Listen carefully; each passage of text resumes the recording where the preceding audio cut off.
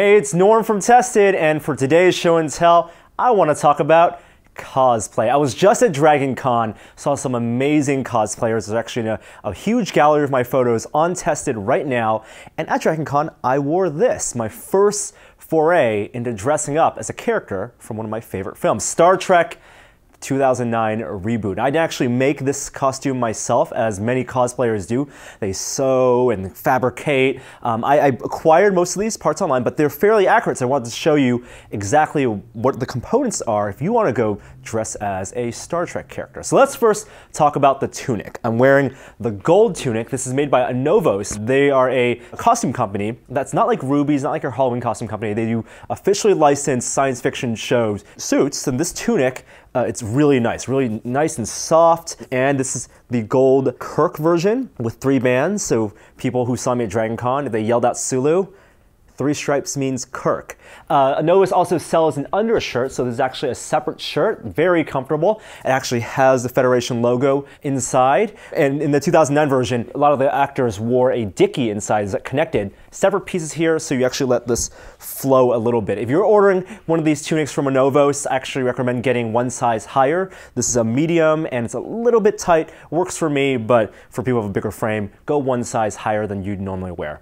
Next up, the pants. Now, Novos also sells pants. They're a little pricey at $150, so I wanted to find an alternative, something that would work well. So I went on some forums and asked some Star Trek fans what they would wear if they wanted to dress as Star Trek Into Darkness cosplay. And what they told me is that the costume designer for Star Trek 2009 and Into Darkness based the pants on motorcycle jeans. And looking online and looking at different types of motorcycle jeans, they found that one company over in Korea, Fabric Square, actually sells jeans that are about the same color and have the knee pad ridges that are like the ones from Star Trek Into Darkness. I ordered those, had them shipped over from Korea. Next up, the boots. In 2009, the costume designer used DKNY Rebel model boots for all the principals, and they bought basically all of the boots available on the market. So you can't buy them right now, they're out of stock. In 2013, for Into Darkness, there's another pair of DKNY boots they actually bought and modified. It's a woman's boot, also pretty much out of stock. I found these boots, they're called Rider Tech boots on Overstock.com, not too expensive at all, and they look very much like the Star Trek Into Darkness boots. You have this inner toe sole with the pattern as the ones you see in the movie. You have a little few accessories as well. The pin actually comes from Quantum Mechanics. We did an interview with them at Comic-Con. They have the official license for the Star Trek 2009 and 2013 pins.